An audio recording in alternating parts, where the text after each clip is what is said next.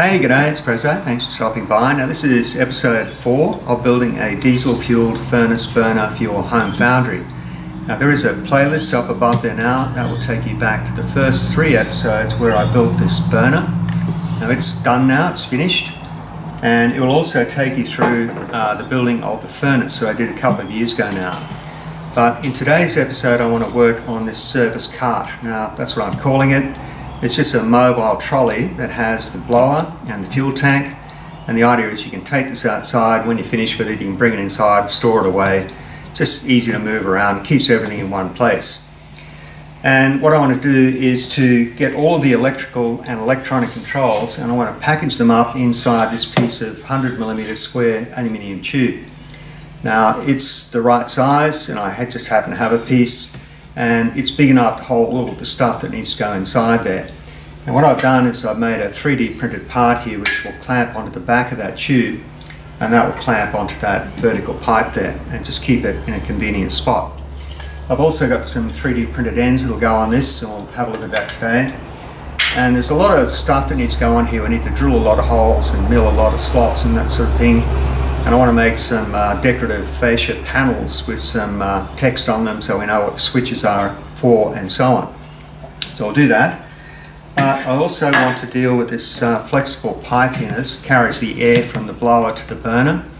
And there's a bit of an issue with this spring gets exposed on the end of the tube, and I want to deal with that first. So let's have a look at that. This is the tube that I'll be using to connect the blower to the burner. Now this is sold as dust extraction equipment, and it's got a 70mm inside bore there. It's nice and flexible, and it's got a big bore so it carries lots of air. The only problem with it is that when you cut it, this spring sort of tends to bend outwards and it gets caught on things, and it's just sharp and dangerous and so on. And if you use a standard hose clamp like I've got there, it sort of fits in between the coils, and then it crosses over one of them, and it just doesn't clamp down very well, so it's not a very secure fitting. Now ideally you'd get a much wider hose clamp, but I haven't been able to find anything like that. So what I'm going to do is use some of this light gauge 25mm wide aluminium strip, and I'm going to bend this into a cylinder, and then I've got a hammer form here, a steel hammer form, and we're going to clamp it to the hammer form and just sort of roll over one of the edges, and that will keep that free end of the spring from getting loose, and it'll just look neat and it'll clamp down much better.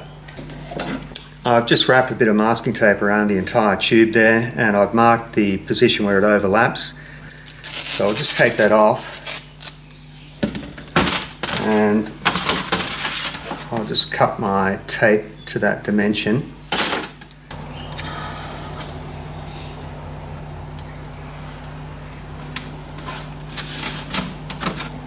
So I think I'm going to leave about an extra 10mm there.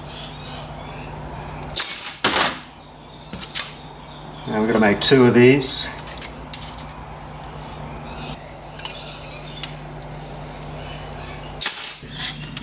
So just working with my dividers, I want to mark a line which will go on the top edge of the hammer form. We'll do that before we roll it up in the jeweler's rolls.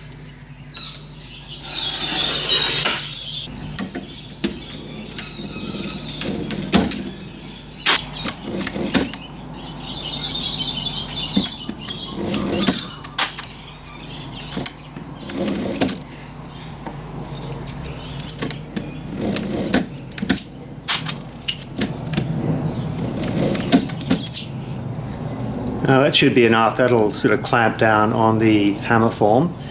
So you can see that that strip is too long. I'll cut this off about another 6mm short. I may still have to trim it later, but I don't want it to overlap when we do the hammer forming.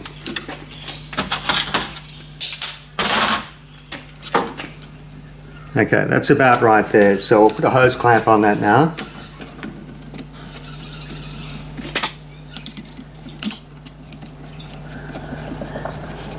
And what we need to do is tap this down so that the scribe mark that I put on this previously is level with the top of the hammer form, just so we get a consistent bend on it.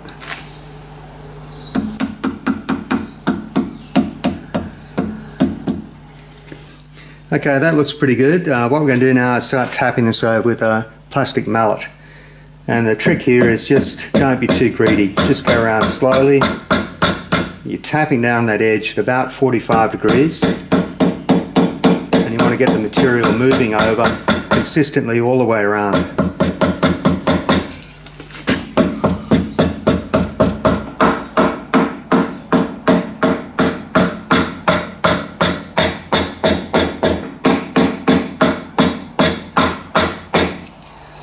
This high density polyethylene mallet has seen better days.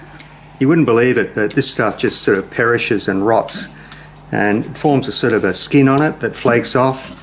When it's brand new, they're great. I probably could trim the end off that exposed new plastic, but that's all the mess that you're seeing there. And this is starting to roll over nicely. When you're doing this, one of the tricks you can use, instead of just hitting directly down onto the stock, is to draw the mallet across in the direction you want the metal to flow. So in this case here, working on this edge, I want to bring the mallet across as I hit it, and that will roll the metal over better, rather than pushing it down and reducing the amount of overlap that I've got here. So it's sort of like a glancing blow. Now I've got nearly all of that rolled over. I'm just going to lower this down in the vise. We're just going to go all the way around and tap it down fairly hard.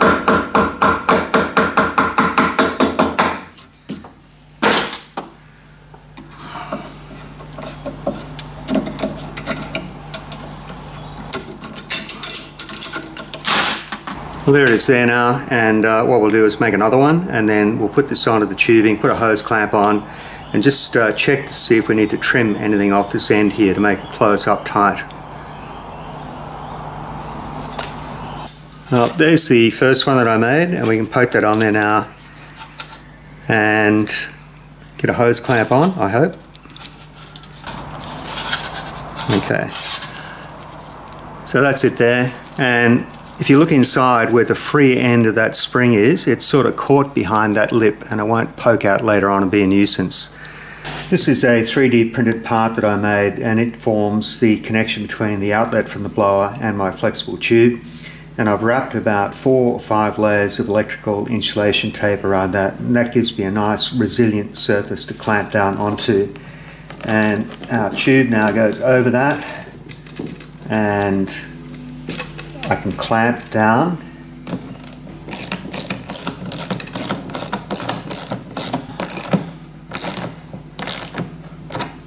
And now I've got a good solid connection there. I did have to trim this just a fraction, probably about 6mm, to get it to fit over there and not overlap when I tighten up the clamp. The other thing I've done here is I've fitted one of these straps to keep the fuel tank secure and stop it sliding around or falling off. And it's just one of those pulled straps. It means you can take the tank off to clean it or fill it, but it does make it more secure. So this is what I'm going to use for my housing for all of the electrical and electronic stuff. It's a piece of 100mm square aluminium tubing, got a 3mm thick wall on it, and I rescued this from the skip, so it was pretty scratched and beaten up and I got it. And what I've done is I've sanded that all over with a random orbit sander just to get rid of the worst of the damage. This will get powder coated with a textured powder coat, so you won't notice any of that. And on the ends here, I've squared the ends by putting them in the milling vise, and I've run a cutter along the first edge, and then you rotate it through 90 degrees in the vise and set it up against a milled stop. The second cut you need to eyeball, but once you've got that one dialed in, you just keep rotating it and cutting each edge as you go, and then flip it and do the same at the other end. So now I've got nice square ends, they're all in one plane. And to cover those ends, I've got these 3D printed caps with threaded inserts.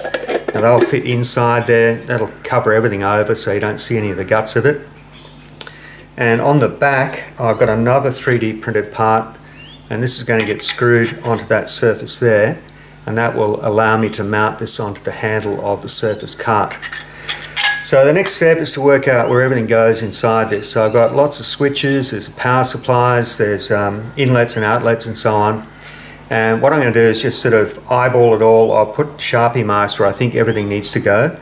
You do need to think about the layout of the switches to make it logical how it all works. So what we have to fit inside here is the AC to DC 12 volt power supply.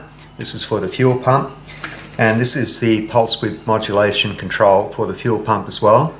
So there's sort of two items that need to go at one end.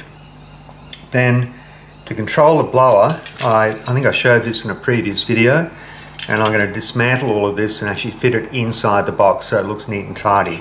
But I won't be using that AC out. I'm going to use this one instead. So this will go on the front of the box about there somewhere. And then what else we got? Yeah, we got a couple of rocker switches here. These got built-in neons so that when everything's live we can tell. We can just look at the lights there. And what else? Oh, underneath there'll be a gland in here for the AC in. And there will be an outlet, this one here. This is like a two-prong plug. This will take the power to the fuel pump, so I can disconnect the fuel pump if I need to. So I hope I got all that right. Let's go and drill some holes now, and then we'll come back and we'll start packaging this up.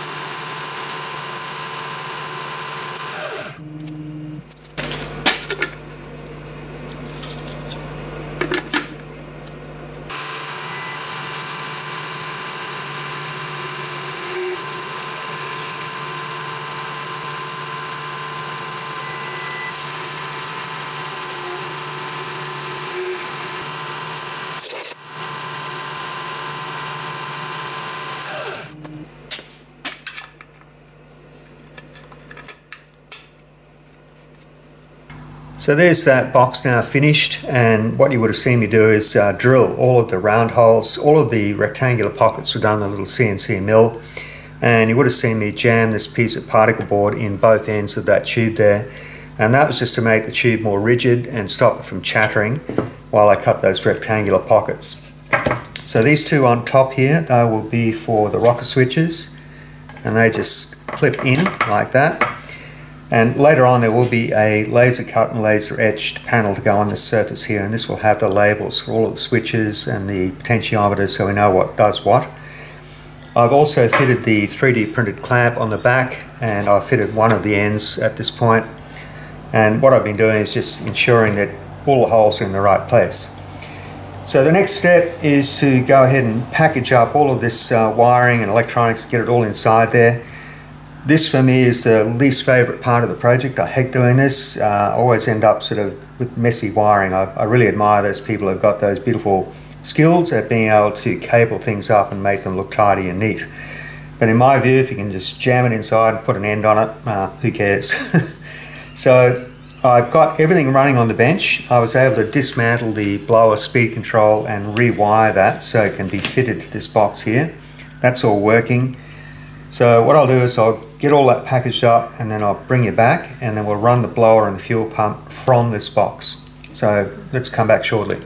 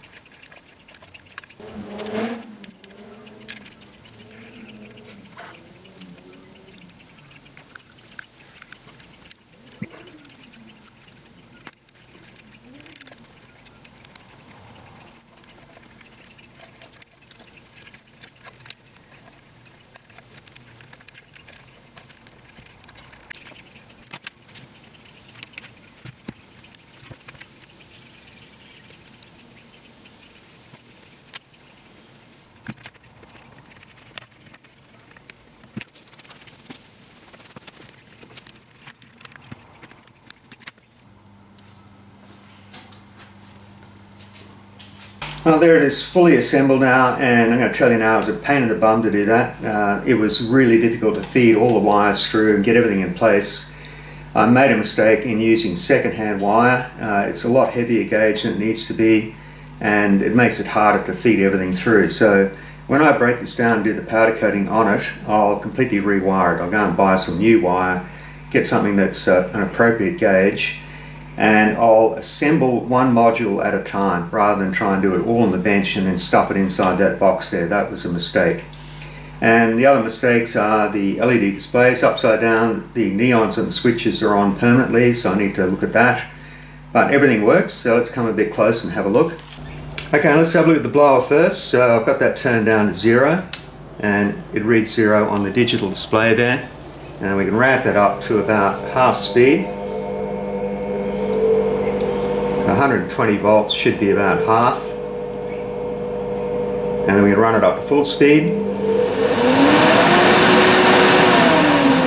So that's all good. Now with the fuel pump you won't be able to hear it, but I can feel it running, so we'll turn that down to 0.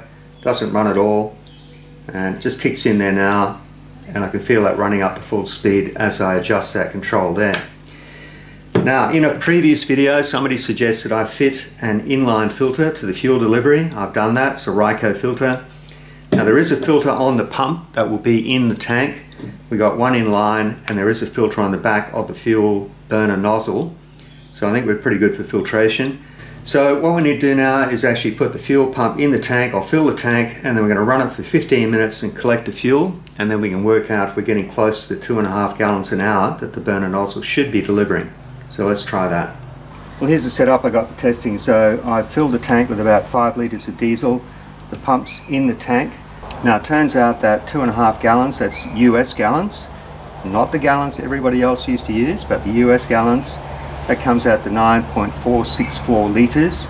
If we divide that by 4, it's 2.366. Now that's a 4 litre container. So I'm going to run the pump into that for 15 minutes. We'll collect the fuel and measure it. Multiply by 4, that should give us a benchmark just to see what that nozzle and the pump combination can deliver. So let's do that now. Okay, I've just stabilised that container with a couple of bricks there, and I've got the stopwatch set up here. So I've got the fuel valve fully on, and I'm going to run the pump at full speed. So let's see what happens. All right, here we go.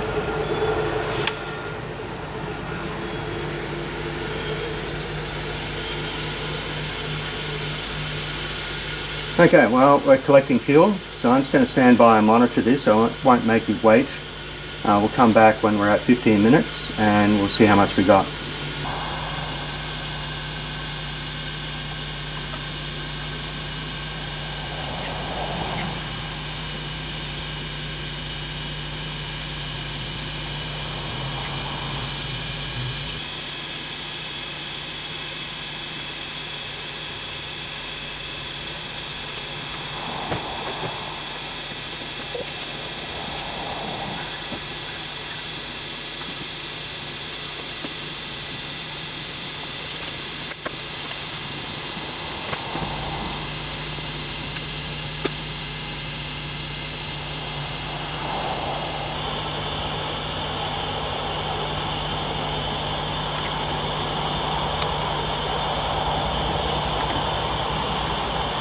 Okay, we're coming up on our 15 minutes, so I'm just going to shut this down at the pump.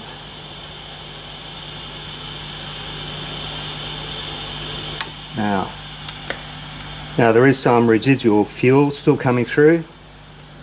I'm just going to turn off the valve here. Alrighty, so we're going to measure that now, and we're looking for 2.366 litres. Anyway, let me check it, and then we'll see what sort of efficiency we're getting from the nozzle and the pump. Well, there's the total fuel collected. Yeah, we're probably not more than 2 litres there, but let's check it.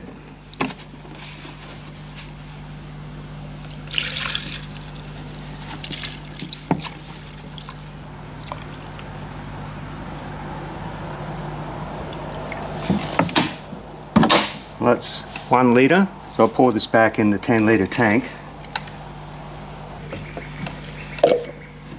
And I'd say this will probably be another litre.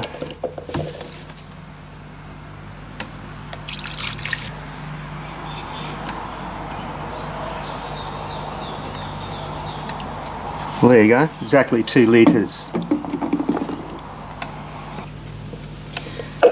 Alright, 2 litres, let me do the maths and we'll come back and we'll see what we got. Okay, just crunch those numbers. What we're getting is 8 litres per hour. That's a total of 2.113 US gallons per hour. And we were shooting for 2.5 gallons per hour, so we fell short. But we're getting an efficiency of 84%. So I think that as long as we're atomizing fuel and as long as we've got enough fuel going into the furnace, then it's a bit irrelevant really what the gallons per hour will be. Now somebody mentioned that maybe the pump's not supplying sufficient pressure, but Perry Merritt got in touch with me and he said it's not the pressure, it's whether you can actually put more fuel per hour into the furnace. Now the pump and nozzle I've got are capable of atomizing the fuel so it burns, so it's not the pressure. We could upgrade to a bigger nozzle or we could upgrade to a high capacity pump, but let's try it out the furnace and see whether it will work efficiently with the blower running and the lid closed, and then we'll try and melt some aluminium. So yeah, I'm sort of happy with that. 84% is not bad. It's a couple of days later and I'm ready to test the furnace for real. So we're going to actually light the burner in the furnace. I'll put the crucible in there with some material in it and we'll see how long it takes to melt from cold to molten. Now, in the meantime, I made a couple of improvements on the furnace itself. The first one is I've painted the lid. Now, that's painted with that same high temperature paint that I used on the body of the burner, but I couldn't cure this in an oven, so it's basically just cosmetic, but it looks nice, so it might protect it for a bit longer. Now, the other thing I've done is I fitted this little stop here. Now, this came from my Kiwi mate, John Pearce. He's got a channel called the Hobby Machinist NZ. He built a similar style of furnace. He sent me this tip and he said just weld a little tab on there, so when you go to shut the lid you don't have to worry about wrestling it into the right place. So you just basically swing it to that stop, lower it down, and it's done. So that's a huge improvement and it just makes it a bit easier to use, especially when you got fire and smoke and everything happening. You don't want to be mucking around with that. Now, when I did a test run on this a couple of days ago, I wanted to be able to dial in the settings on the blower and the fuel pump, and I found that lighting the burner was a bit of a problem when it's inside the furnace. Now, up until now I've just lit it up, you know, sort of on the bench or outside the furnace. And what tends to happen is that you've got to reach down inside there. Now, you could use a piece of burning cloth or a piece of burning paper, and I tried both those methods and not really suitable. Burning paper tends to just blow out very quickly, like the actual blower lifts it out of the furnace before it's really lit the fuel. A piece of burning cloth, well, you've got to keep finding bits of cloth and you've got to have stuff to soak it in, and again it stays inside and it tends to burn up and makes a mess. Now, I tried using a sort of a propane torch. You can get it down in there and it's sort of, your hands are a bit clear of the top of the furnace, but the flame snuffs out very quickly. So that was awkward and annoying, especially when the fuel's spraying in there and it doesn't want to light. So at the end of the day I thought what I really need is some way of lighting it so your hand is a long way from the nozzle, and also something that's got a good reliable flame. And here it is. So basically it's a giant matchstick. So let's have a close look at what that's all about. Now, this is nothing more than a big long piece of steel rod with a hook in the end there. There's a threaded section on this end here, and there's a big washer and a hex nut both sides of this material here. Now, that material is this stuff. It's just Hessian webbing. This is used in the upholstery trade, and it's got a hole punched in the center there big enough to go over that steel rod. So I cut up about 30 of those squares and I squished them in between the two large washers, and then I trimmed off as much as I could with a pair of scissors. The rest of this was actually done in the metal lathe. So I spun that, and with a sharp tool, it takes a while, it sort of fluffs up on the outside there, but as it gets closer and closer to the diameter of the steel washers, it starts to behave more like a solid material, and you can trim it off and make it a true cylinder. And this works out about 45 millimeters diameter. Now, you soak it in kerosene, it lights readily, but it doesn't burn the Hessian, it's just the kerosene fuel that's burning. Now, eventually this will get smaller and smaller, obviously, but it's able to be repaired. So you just take the nuts off, fit some more of these. I've got tons of it. There it is there. So that's my fire lighter. So let's see how it behaves and how you put it out. That's the more important thing.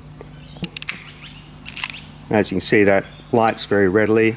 It's a big bushy flame. It's easy to maneuver it inside the furnace, but I found that putting it out is a bit of a problem. So that's what this little snuffer is for. So it just goes in there and it goes out almost straight away. And that means that once the burner is lit, you haven't got to mess around trying to put that out. You don't want to dunk it in water. So I think that's going to be a more reliable way of lighting up the burner, which is what we're going to do now. So the procedure for getting the furnace underway would be to wheel a service cart close to the furnace and then take the entire burner assembly and push that into the body of the furnace and then lock that in place. So the fuel valve is off for the moment. We're going to get the fuel pump running and the blower on low, and then we'll light it. This is the material that I'll be melting for this test here. This is just an old cast cylinder head that's been cut up.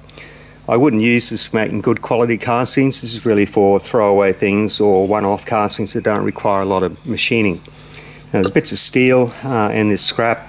It's full of charcoal and rubbish, so it's going to be a lot of dross, but it'll do for a demonstration. So there's two pieces in there. We'll get the first one melted and then we'll drop this one in later. Okay, let's test this then. I've got some marks on my console here for both the fuel pump and the blower. Now I set these during a test the other day and I know where the blower needs to be when the furnace is heating up, and then when we get the furnace hot we can turn the blower up a notch. Now with the fuel pump it's running at about 80% and that should be enough to get it lit. So alright, let's see what happens. I'm going to turn the blower on very low.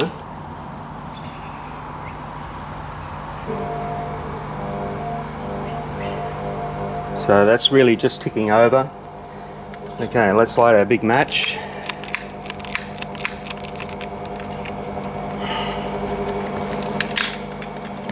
Alright, so fuel on.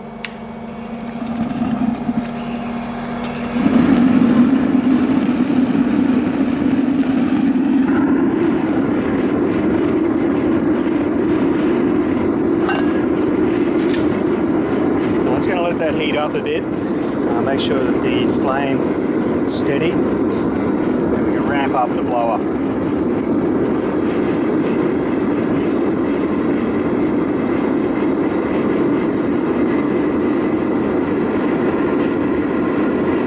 A bit more fuel.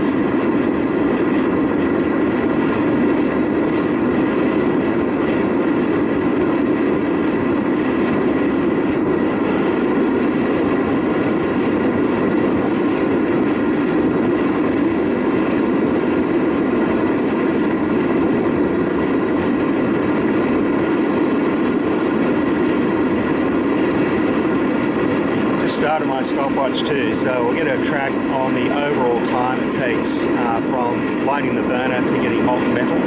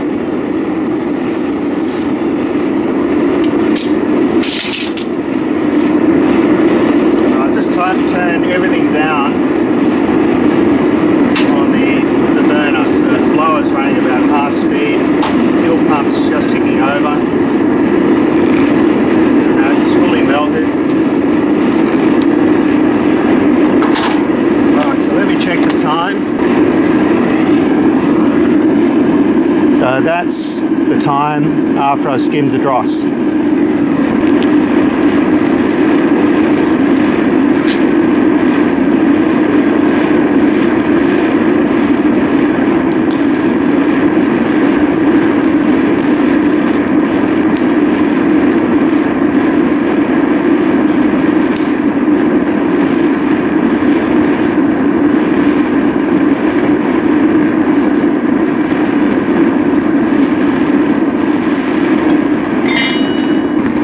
So I just turned the blower off, turned the fuel off, and that flame keeps burning for about 10 minutes. Now, Perry Merritt, who built the original of this, and I talked about this, and both of us are completely mystified as to how there can still be fuel burning at this point.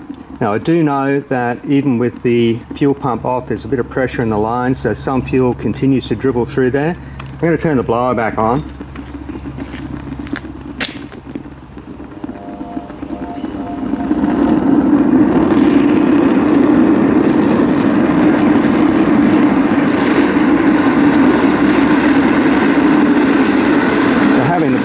Just stops all that black soot.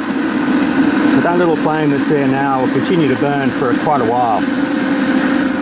We're now at about 23 minutes after I lit the burner, and you can see there's still smoke rising from that furnace, but I'll just leave this outside until that's cooled down a bit.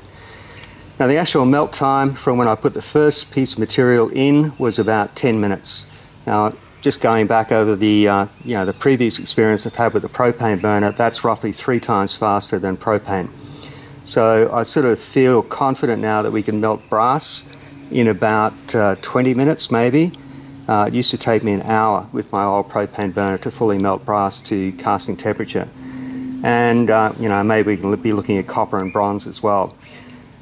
I think that's capable of melting cast iron, but the refractory inside there is not rated for those temperatures, so I'm sort of stuck with those non-ferrous alloys. But I'm totally happy with that. If I can melt aluminium in 10 to 15 minutes, that's a big saving in time.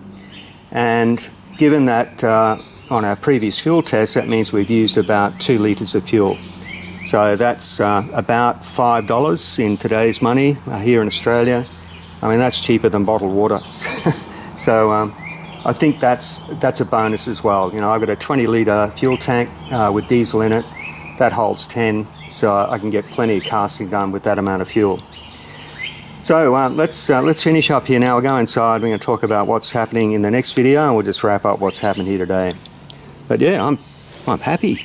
Well, this is the debrief. Now, I'm totally happy with yesterday's test run. Sort of ticked all the boxes and addressed all the criteria that I set out in the original video on this series. And I feel confident now I can move forward and actually finish off this service card completely. So there are a couple of minor issues that still need to be addressed. So let's have a close look at those. One of the things that does need to be addressed, it's fairly important, is how to mount this fuel pump rigidly in the tank. Now at the moment it's just sort of flopping around in the bottom, and also this large open neck here will allow dust and debris and chips and insects to get into the fuel. So I want to be able to close off the top of the container with the original cap. So in the next video I'm going to make a sort of a rigid conduit that bolts to this area on the top of the tank, and it will have a hole large enough to fit the pump down inside, and also the conduit will carry the fuel line and the wiring, but it will sort of close off most of the top of the tank. There'll be a very small gap there which we might be able to pack with something, but I think that's going to be a better way of mounting the pump, and it will ensure that it's always sitting in the bottom of the tank and covered with fuel. In the next video I want to go ahead and finish off this control box here. So that will mean powder coating this aluminium tube.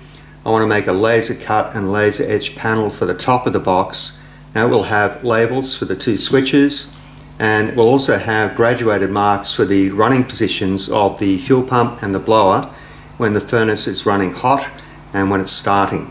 So that will just give us a ballpark position for each of those controls. I don't like these 2 knobs. I'm going to get 2 the same. This potentiometer here has got a very short stem, so I'll probably need to replace that one. And the other thing I'll do is completely rewire the inside of the box. So I've got this 18 gauge wire. It's thin and flexible, but will carry the current, so I think that'll do a neater job for the inside of the box. Now with all of that done, this is then a finished project and we can actually go ahead and use it to make some castings. So what castings am I talking about? Well, let's have a quick look at that and then we'll wind up. Well, I do have a project in mind that does require some castings, and I've got the patterns here on the bench at the moment. So have a close look at those, see if you can figure out what they're for. Okay, I'll give you a sneak preview, alright? So that's it, that's a future project, but I've got one more video to go on the furnace burner build, and then we'll put that to good use to make these castings. And I invite you to join me for that project. It'll be fun and interesting. And I've got some announcements to make about the channel as well. And the changes to the channel have come out of some comments that were made on a previous video. So I think you might find that interesting, and it's going to be of some benefit to other people. But we'll talk about that later. But for now, I'm going to say cheerio and join me for the next video. And as always, Prezzo, I'll see you next time. Cheers.